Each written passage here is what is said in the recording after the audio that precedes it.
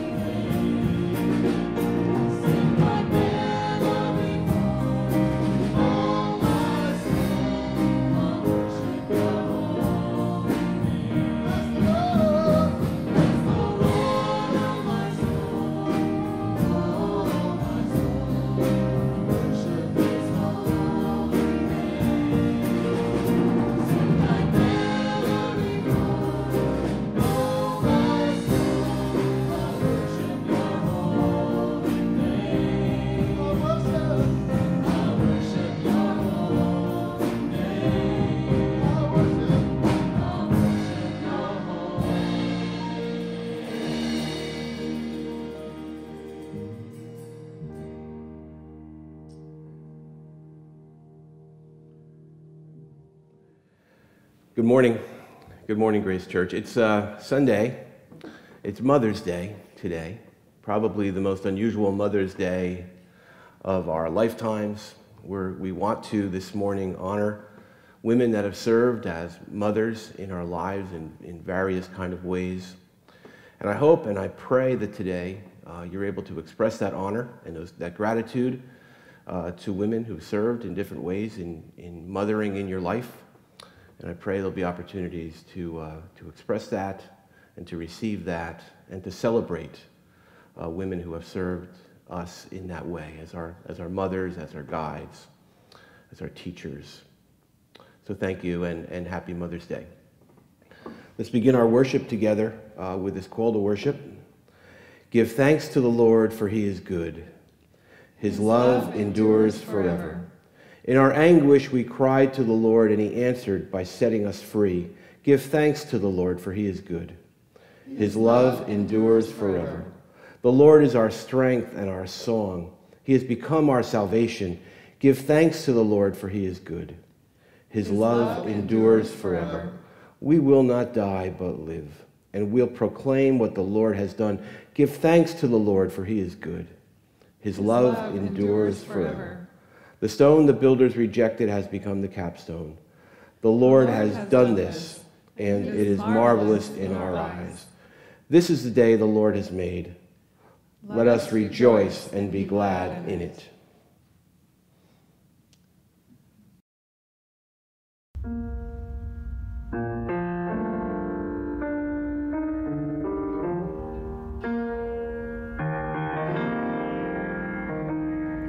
The splendor of a king, clothed in majesty, let all the earth rejoice, let all the earth rejoice.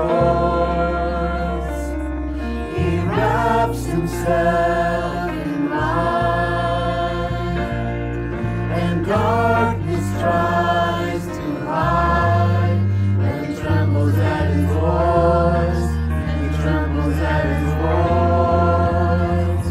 How great is our God, sing with me, how great is our God, and all will see how great is our God.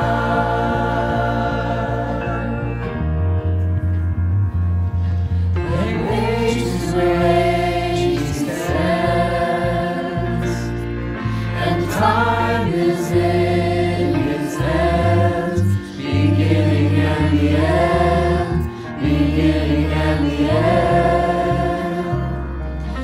The Godhead three in one, Father, Spirit, Son, the Lion and the Lamb, the Lion and the Lamb.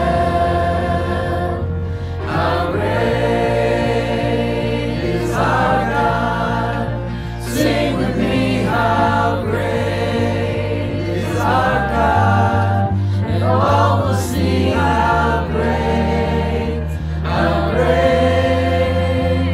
is our God.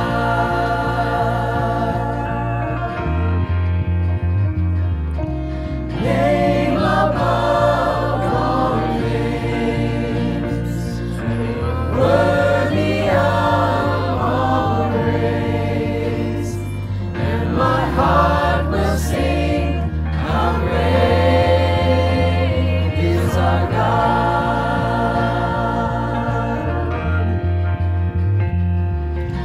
Name above all names, worthy of all praise, and my heart will sing, how great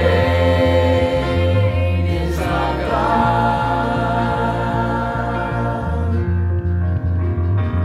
How great is our God, sing with me, how great is our God, and all will see how great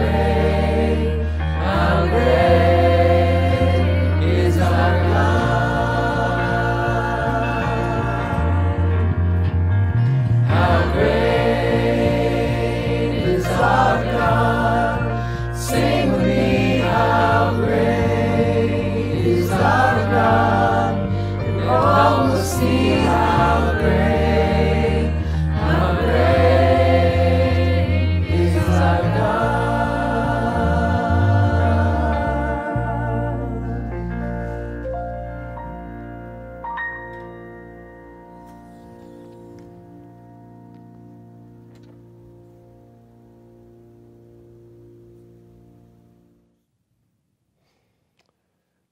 Our God greets us this morning. You whom I took from the ends of the earth and called from its farthest corners, saying to you, you are my servant. I have chosen you and not cast you off. Do not fear, for I am with you. Do not be afraid, for I am your God. I will strengthen you, I will help you, I will uphold you with my victorious right hand.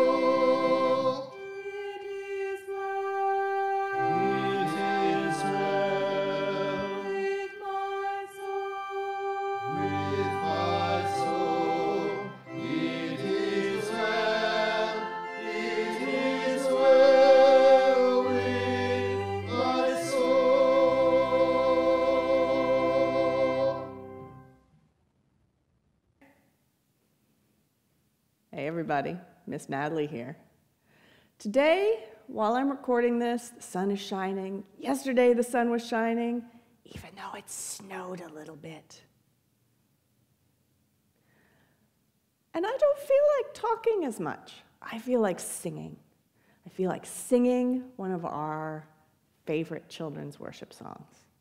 So if you're home, usually get on the floor or somewhere where you still have a lap to clap, because this might give you a hint.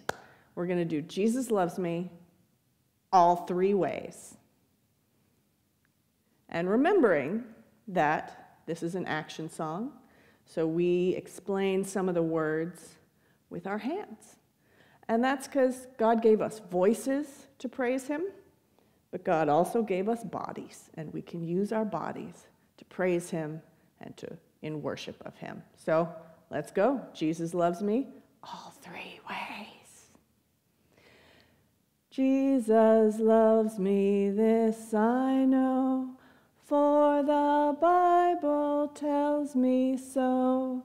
Little ones to him belong. They are weak, but he is strong.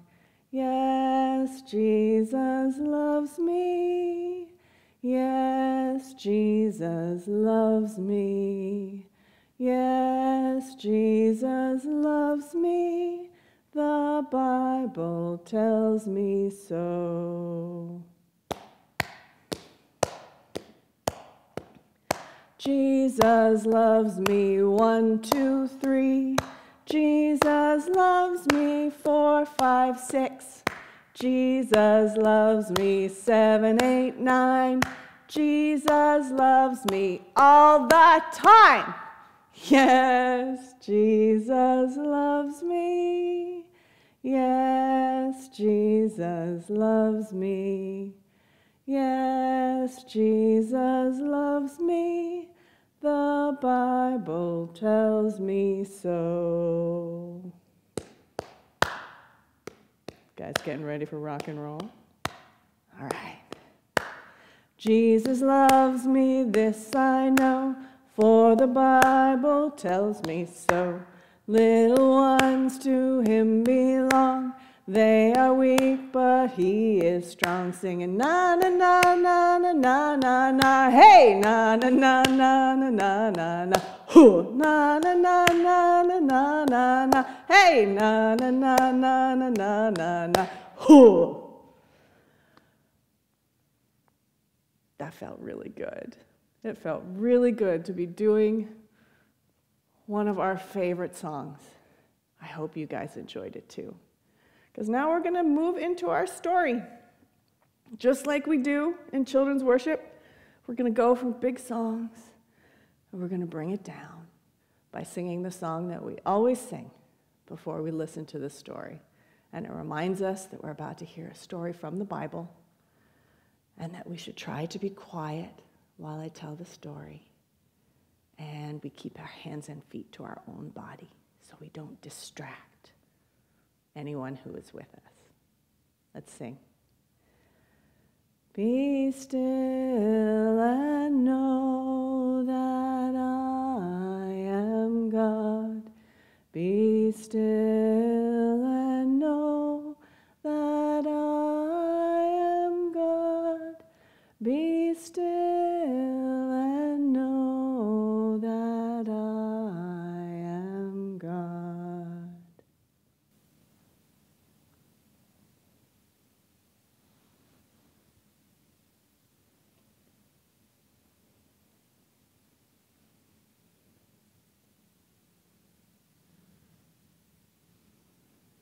So this is the Sea of Galilee.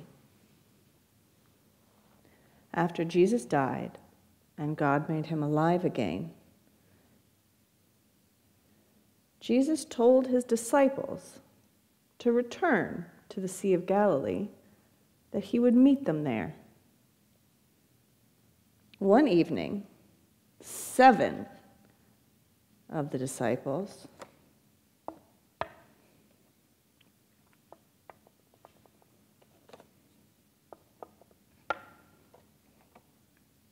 went fishing. And when they went fishing, they would do it at night. So they went out onto the sea, and they fished all night long.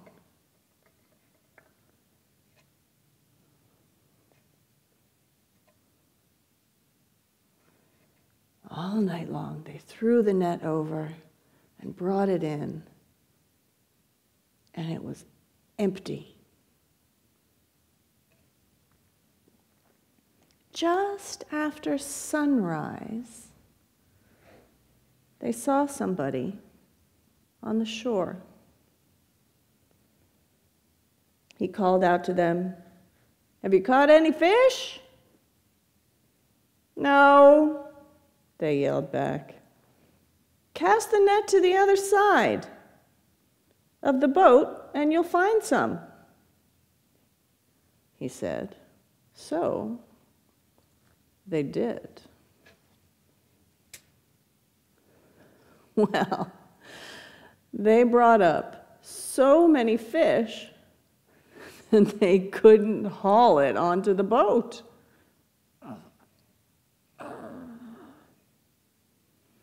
Then someone said, "Is that Jesus?" Well, Peter jumped out of the boat and ran to Jesus. The rest of them took the boat back, dragging the fish behind them.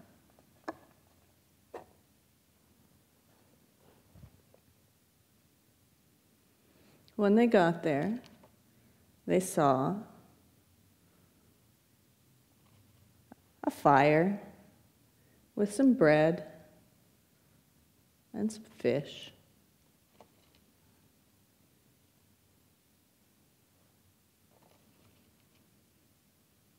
"Come and eat," Jesus said. It really was Jesus. So they had breakfast together.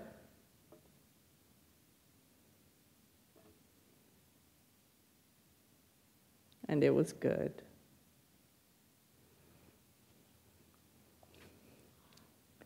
I wonder if the disciples had missed fishing for fish, because that's what a lot of them did for a living before Jesus said, "Come, I will make you fishers of people." I wonder if they'd missed fishing for fish. I wonder what they talked about that night on the boat.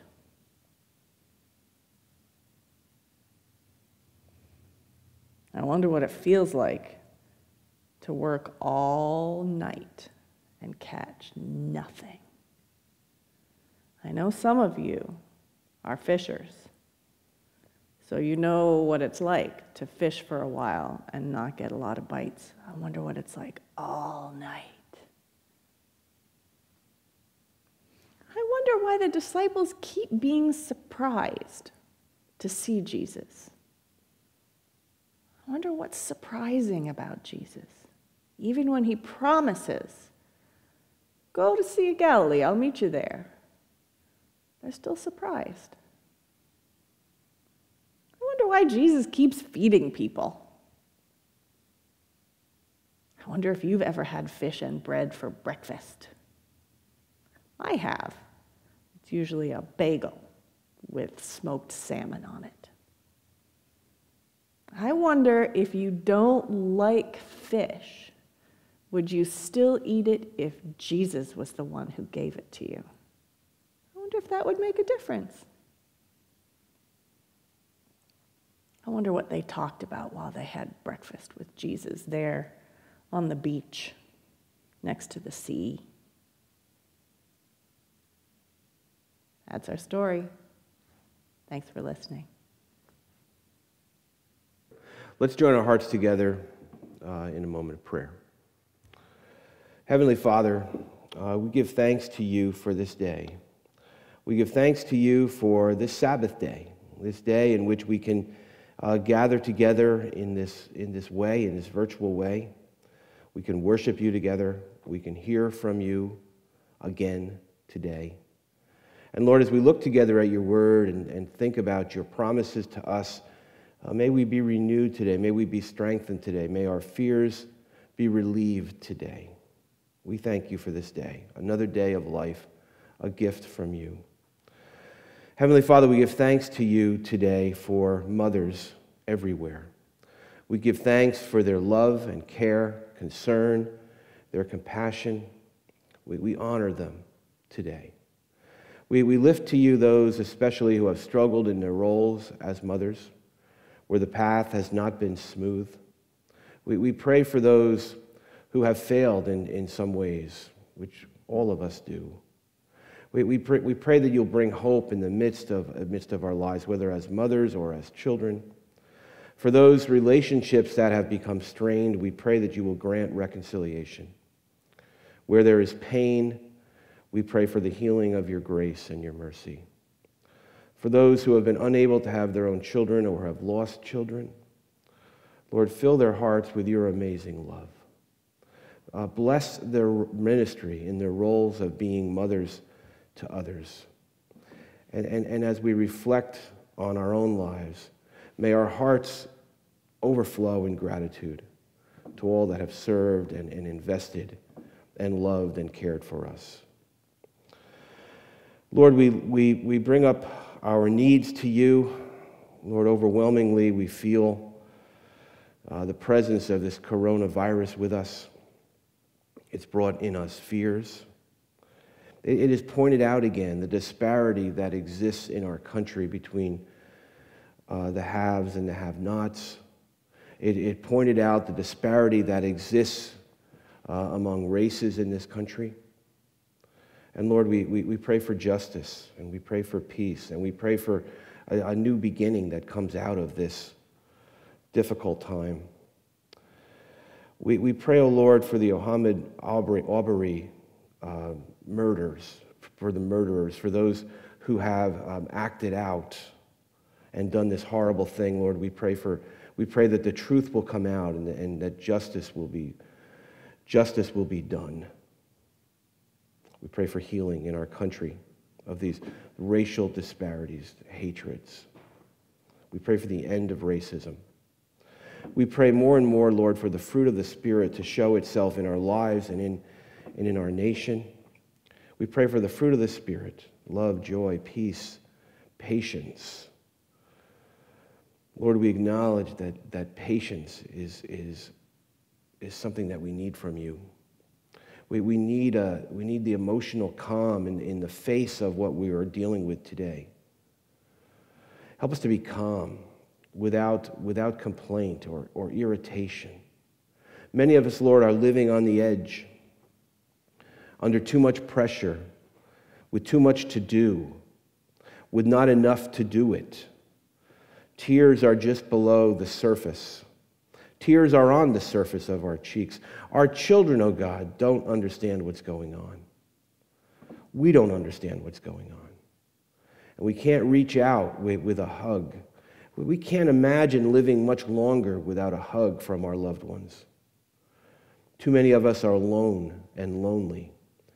Too many of us need a quiet space in the chaos that exists now in our homes with everyone being together. Lord, patience is far from us. Be patient with us, Lord, on days when we are not exhibiting the fruit of the Spirit. Grant us, Lord, an extra measure of your Spirit in these difficult times. The fruit of the Spirit is love, joy, peace, patience, kindness, generosity, and faithfulness. May this fruit more and more become ours. And as it does, may it bring fruitful hope to the lives of those around us. Thank you for all that you are in our lives. Thank you for all that you have done in our lives. We give you thanks and praise in the name of the Father, and the Son, and the Holy Spirit. Amen. Let's all sing this meditative song together. You, O Lord, are a shield about me.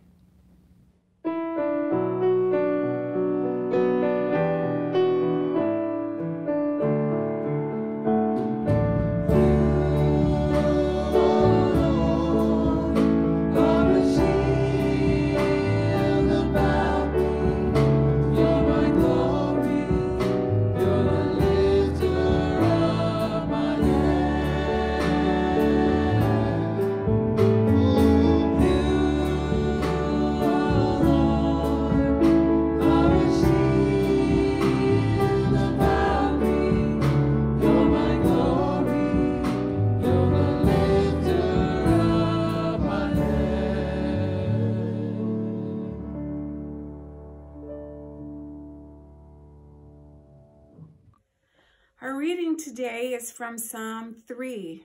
Listen to God's word. O Lord, how many are my foes? Many are rising against me. Many are saying to me, there is no help for you in God. But you, O Lord, are a shield around me, my glory and the one who lifts up my head. I cry aloud to the Lord, and he answers me from his holy hill.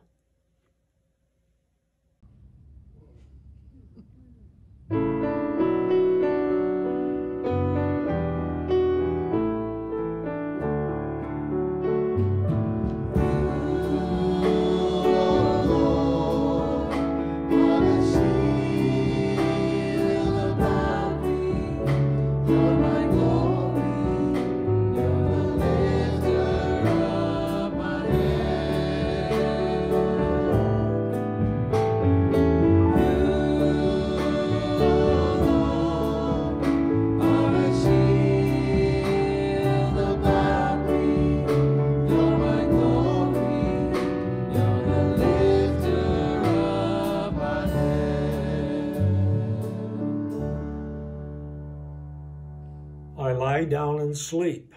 I wake again, for the Lord sustains me. I am not afraid of 10,000s of people who have set themselves against me all around. Rise up, O Lord, deliver me, O my God, for you strike all my enemies on the cheek, and you break the teeth of the wicked. Deliverance belongs to the Lord. May your blessing be on your people. This is the word of the Lord. All the way through, we'll sing You Are a Shield About Me.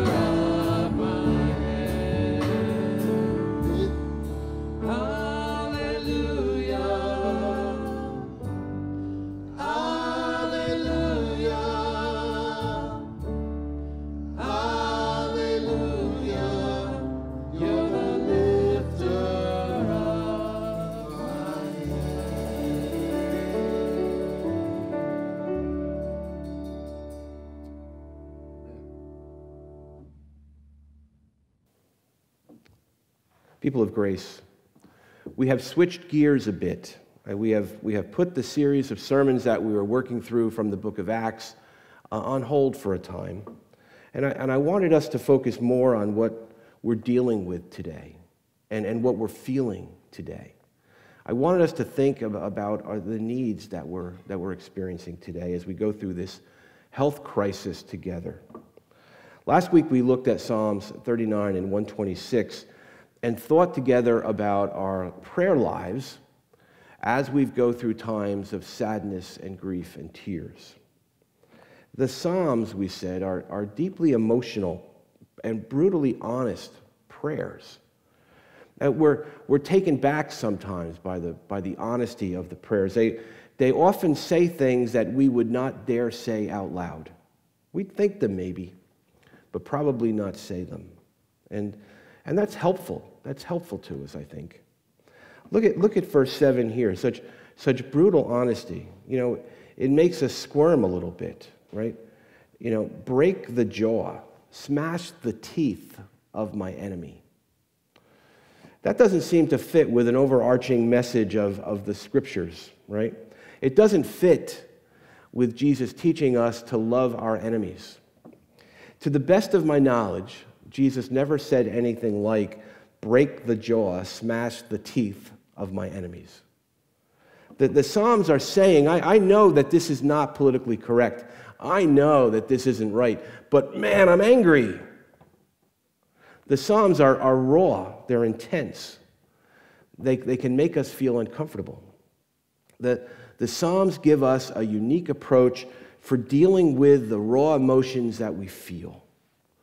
We said this last week. We don't deny our emotions. We don't try to stuff down our emotions. We don't act as if nothing bad is happening, we don't act as if nothing is wrong. We also do not embrace our emotions and live out of our emotions. We're not controlled by our emotions. We shouldn't be denying them or just indiscriminately venting them. We should be praying them. We should bring our emotions before God in prayer. We should process what is happening with us honestly before God in prayer. The Psalms show us that we can be brutally honest in our prayers before God, who is our Father. We thought last week about tears, about sorrows, about grief, and bringing those emotions of sadness before God. And this morning I want to think with you about our fears. We are all today dealing with fear. We're all dealing with our uncertainties. Those fears are legitimate. We have fears for our health. We have fears over our finances and our futures. We have fears about our family. We even have fears about whether we'll even see members of our family again. Fear is a basic emotion that we experience even in good times, and certainly we are experiencing it today. I had a grandson born in March. His name is James. Our son John and daughter-in-law Courtney, sadly for us, right after his birth, moved to Villa Park, Illinois. But I thought about a baby being born. The birthing experience must be a shock for a baby. And I think there's probably fear as a part of the birthing experience for the baby. The baby comes out thinking, where are those warm, soft walls? Why is it so cold? Who's grabbing me? Hey, why are you hitting me? What's going on? This is the way that we come into the world. I think that fear is a part of it. Fear probably is the first emotion that we feel in life. And I think we continue to feel it to the end. Fear is a part of human life from the beginning to the end. Amen? And here in this text, David, the author of the psalm, is afraid. And I want to show you that there's different types of fear and different levels to fear, different ways in which we fear. First, David has literal armies after him. He has thousands of people after him trying to capture him and to kill him. And in the middle of the psalm, David prays, I will not fear. I sleep in the midst of these armies.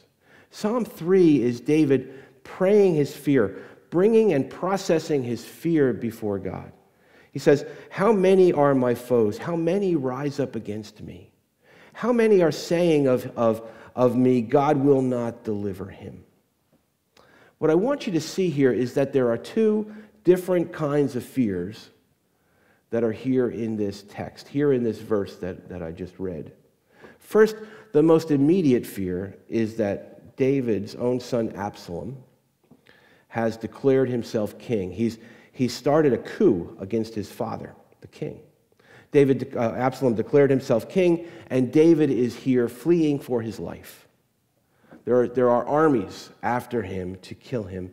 David is experiencing what men might do to him. He says, many are my foes, many are my foes.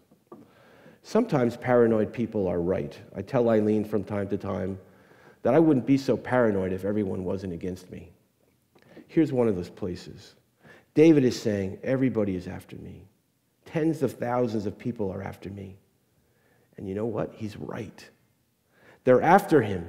Tens of thousands of people are after him to capture him, imprison him, and kill him. He's not being paranoid here. This is a legitimate fear. And that kind of imminent harm, that fear of imminent harm, brings about a fight or flight response. It brings about an adrenaline rush. And that's the most common way that we think about fear. That is happening here in this text. But also in this verse, I think we see a deeper fear, a different kind of fear. David writes, "Many are saying of me, God will not deliver him." And that may not impress you at first, but remember that David is God's anointed king, God's chosen king. This is the greater of the fears that David is experiencing. People are attacking his calling as king. They're attacking his character. They're attacking his anointing by God, right? We remember how King Saul, the king before David, had sinned.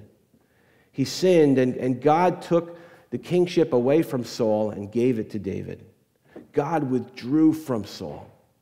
That's the deeper fear that David has in this text. David knows he's done some terrible, terrible things.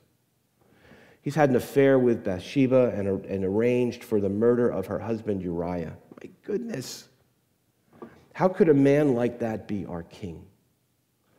God must have made a mistake with this man. There is a legitimate fear in David that God is going to reject him as the king of Israel. Maybe we might say that the fear of the oncoming armies is an adrenaline-inducing emotion which will end after this conflict resolves itself somehow. But I think of this fear of being rejected by God as deeper and more of an ongoing anxiety in David. It weighs on David. This fear of rejection by God lives on in David. And so I think there's a distinction that we can make here between these different types of fear. One maybe we call fear, and the other we call an ongoing anxiety. Fear is the result of these armies that are coming after him. The anxiety that David is feeling, the worry that David is feeling is deeper. It's more constant. It's based in the idea that God may and probably should reject him. God should turn against him as a result of his sin and his failure in so very many ways. So there are different types of fear. There are different levels of fear. When I was on my sabbatical in 2011, I was driving in California between Los Angeles and San Francisco on Interstate 5, which is a superhighway, like 6 lanes of traffic in each direction. And I was driving in a lot of traffic, going quite fast, and I was driving north when all of a sudden my car lost all power. It just shut off. There was so much traffic going at such a high rate of speed that I couldn't get off onto the shoulder, and I just slowly rolled to a stop. No one would let me in. So I rolled to a stop on one of the lanes of traffic, and I didn't know what to do. I didn't know whether to stay in the car and get smashed in by another car, or whether to jump out of the car and run over to the shoulder and just watch the terrible crash that seemed inevitable to me. I was very, very afraid. And suddenly, a young man and woman ran over from the shoulder over to my car, clearly risking their lives in doing so. And they pushed my car with me in it off to the shoulder. I was so impressed that they would do that. They knew that I was in serious danger, and they said that they had to do something. They saw the danger I was in, and they experienced a burst of adrenaline that induced physical energy and mental clarity, and they knew what to do, and they did it, and they saved me. That the actions that they took was based in a healthy fear that they had for me and for my safety. And oftentimes that happens, that fear helps us summon up our deepest abilities to do something to protect ourselves or protect something that is important to us. Fear that is that specific is good. It keeps us alive sometimes, right? Anxiety, on the other hand, this ongoing fear, is not so specific. And it's not adrenaline-inducing. It's more generalized and undefined. Fear can lead to bursts of energy. Anxiety seems to be more debilitating.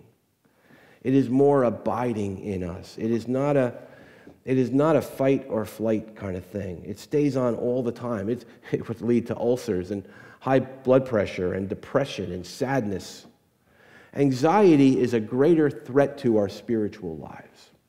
It's a threat to our sense of self.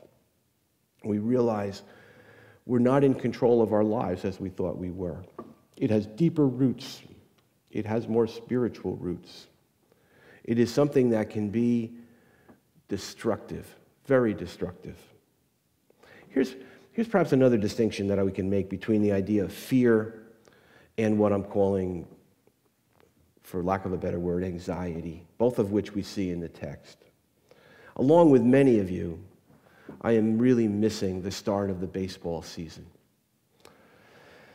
Vanderharts, I'm looking at you. I am missing baseball. And I thought about this in sports. Fear can be a good thing. An outfielder in baseball will chase down a long fly ball because there is fear that it might go over his head. And that the fear there brings about action and the physical ability to run down that ball. Because if you miss it, criticism will follow, right? You played too shallow. You misplayed that ball. You cost us this game. That's a legitimate fear, a fear of failure. It's a legitimate fear. But there's a deeper level of fear that professional athletes face that they all deal with. When they can no longer perform as professional athletes, they begin to experience something different, some anxiety as opposed to that adrenaline-producing fear that allowed them, empowered them to chase down that fly ball.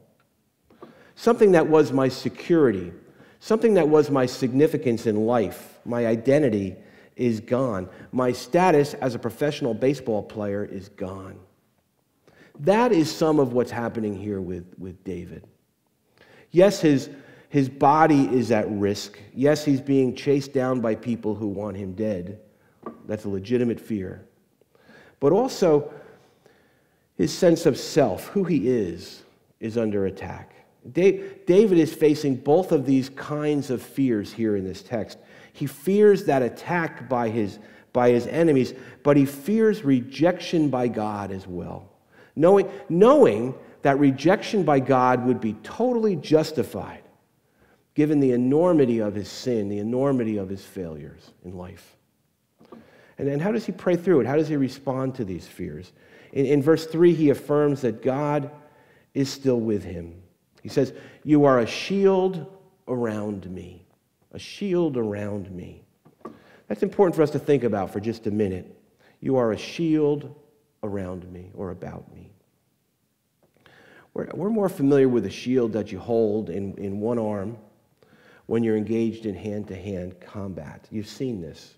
You have one arm perhaps with a sword or some other weapon in it, and the other arm holds a shield, a defensive piece of armor. And when someone comes after you with a sword, you use that shield to ward off the blows of your opponent, and you use your other arm, the offensive weapon, in a way to harm your opponent. That kind of shield that we're holding in an arm is in no way a shield around you. There's another kind of shield, though, that David is making reference to here. It wraps around you somehow. It surrounds you somehow. It's not for hand-to-hand combat. It's God's protection of you through whatever life may bring to you. You are a shield around me. That's the assurance. You are a shield around me. And here's what David is saying, I think. Your shielding, God, your protection works as I remain in relationship with you. It works as I abide in you. It works as I go forward with you. It works as I follow you. It works as I stay within your protection for me, your will for me. That the shield that David is talking about is of no help if you're running away. David is praying, God, bad things are happening to me, but I know that you will protect me if I go forward with you. It won't work if I go backwards. It won't work if I run away. Your protection works as I go forward with you, as I remain with you, as I abide in you. I'm staying within the shield. Jesus himself was one time very frightened. He was sweating as if blood in the Garden of Gethsemane. He was frightened. He should have been. It was right to be scared. The will of God, the call of God, was going to take him into unbelievable pain and suffering and death. He stayed within the will of God. He stayed within that shield of God. In the second part of verse 3, David says, you are my glory and the lifter of my head. You are my glory. I'm scared, but you are my glory. David here is speaking about that deeper level of fear, because he knows that the things that he's based his life on, based his identity on, based his significance on, are at risk. Here's a man who gets up every morning and says, oh, it's good to be king. Or I'm a good father. Or I'm a righteous man. That illusion is over. Adultery and murder. The word glory means weight. It means substance. It means significance. What he was saying was, these were good things, and I had located my glory in these things. Being a righteous man, being a good father, being a good king. I had located my security in them, my identity in them. It's a good thing to be talented at something. It's a good thing to have a spouse who loves you. It's a good thing to have children that you're taking care of. It is a good thing to be a professional athlete. It is a good thing to be a college professor. Whatever. All of these things are good. But if you locate your glory or your significance or your identity in them, what you've done is you've put your security and your identity in something other than God. They're finite things, and finite things are vulnerable to the circumstances of life. We fear losing them. They're at risk, and so that brings about fear in us. And much of the fear that we experience today is that kind of fear. Things that we have made especially important in our lives are at risk today. David is examining his heart. He's looking deeply into his heart, at himself. Why am I this anxious? Why am I this fearful? It's because I have located my significance, my glory in things that are good, but now they're at risk, or now they're gone. I feel like I'm falling. I'm anxious. I'm going to relocate my glory. So it's not their approval that I'm after anymore. God, it's your approval that's my glory. I'm not serving them. I want to serve you. It's not their love that I'm after. It's yours. That's the course that Jesus chose for himself in the Garden of Gethsemane. He continued to follow God through the fear. And then David writes, you are the lifter of my head. That is an amazing statement. This is pretty great. Even today, lifter of your head means what? It means you're proud, right? You lift up your head when you're confident, when you're proud. A lifter of your head is someone who says to you, I'm proud of you. Hold your head up. Hold your head up high. You're great. That is a lifter of your head. Someone who does that in your life. And David has relocated his pride not in himself and not in what he has accomplished, but in God. Yeah. Yes, I killed someone. Yes, I committed adultery. I'm a failure as a father. I'm a failure as a king. I'm a failure as a man of God. I'm a failure as a human being in all of these ways. And we're scared, we're fearful to the degree we've put our glory, our significance in something that can die or something that can prove out to be a lie. And given all that terrible sinful history of David, given all of that failure of David, how in the world can he think or know that God is proud of him? How can he possibly think that? How could he possibly know that? He says in verse 4, I will cry to you and you will hear me. I have confidence you will hear me because you are answering me from your holy hill. From your holy hill. I have confidence in God's love and affirmation because of this holy hill. What is this holy hill? The tabernacle was on Mount Zion. The place of sacrifice was on that holy hill. You're the lifter of my head. David doesn't know yet what you and I know today, what we know about the holy hill. We know centuries later how God accomplished this. Darkness descended on Calvary's hill, and Jesus Christ, as Isaiah said, was cut off from the land of the living. He was the ultimate and final sacrifice for our sin. He was sacrificed for us so that we can in fact know that God is proud of us, that we can know that God loves us. We can know that God values us like that. The cross of Jesus Christ means that nothing can change that reality. There is nothing that can separate us from the love of God in Christ Jesus our Lord. That's the lesson of the cross on the holy hill. That's the lesson of the sacrifice that God made for us in Jesus Christ. And you go on and you look at verses 7 and 8, you see that it's not enough that he's dealt with his own fear. He now expands out his view of things. He takes a different view of things.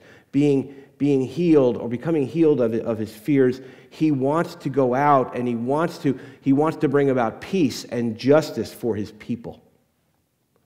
He says in verse 8, my deliverance belongs to the Lord. May your blessing be on your people. May your blessing be on your people. David knows Absalom is not going to be a good king. David knows that Absalom is not the king that God has chosen for the nation of Israel. He knows that Absalom will not serve the people well. And David realizes and says, I'm not going to finally overcome my fears unless I see myself again within the community. I need to deal with my fear in community. I care about my people. I love my people. God, you have restored my peace. Let's go forward and let's work for your people. Let's work for justice, peace. May your blessing be on your people. The opposite of fear, the Bible says, is love. And the opposite of love is fear. 1 John 4:8, perfect love casts out fear. You know, we think that the opposite of love is hate, but the opposite of fear the opposite of love is fear, which means that our fears are based in our selfishness. Fears are based in our self-centeredness, that mindset. Love, on the other hand, is self-giving, self-sacrificing. And so we don't deal with our fears all by ourselves. We're called to love others. We're called to get our minds off of just ourselves. We have to stop thinking about our little needs. We need to broaden our outlook on life and to see ourselves and to see our need in community and not in isolation from each other. We need to begin to pray together.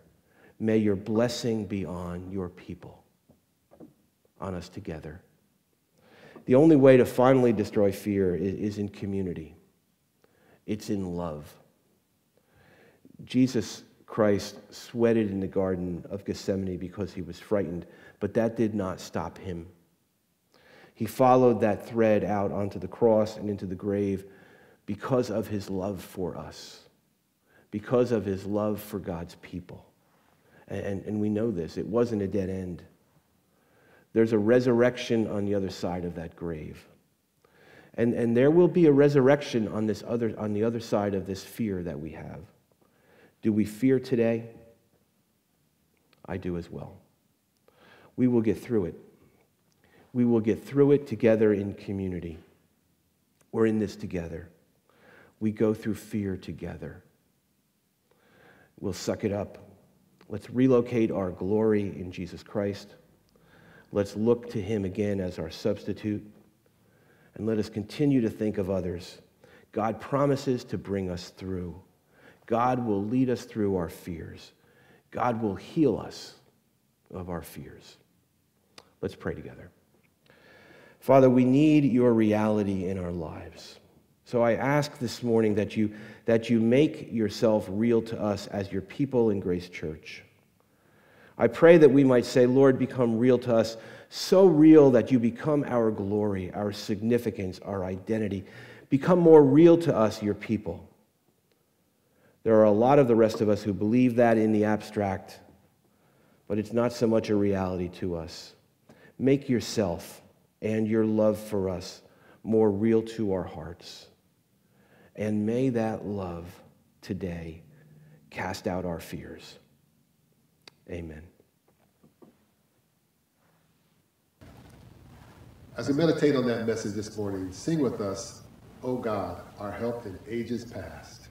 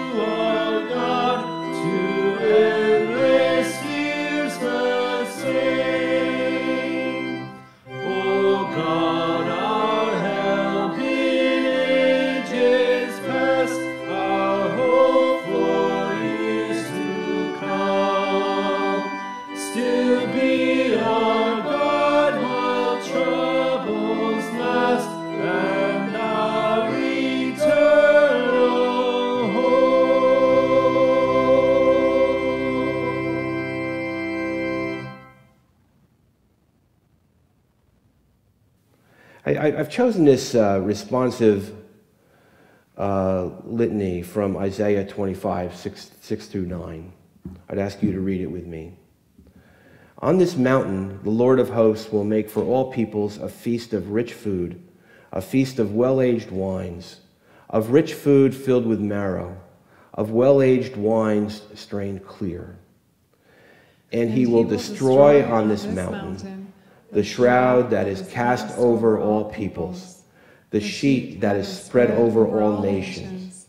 He will swallow up death forever. Then the Lord God will wipe away the tears from all faces, and the disgrace of his people he will take away from all the earth, for the Lord has spoken. It will be said on that day, Lo, this is our God. We have waited for him, so that he might save us. This is the Lord, for whom we have waited. Let us be glad and rejoice in his salvation. Receive God's parting blessing. God go before you to guide you. God go behind you to protect you. God go beneath you to support you. God go beside you to befriend you. Do not be afraid. Let the blessing of Almighty God, Father, Son, and Holy Spirit descend upon you, settle in around you, and make its home in you. Do not be afraid. Go in peace. Amen.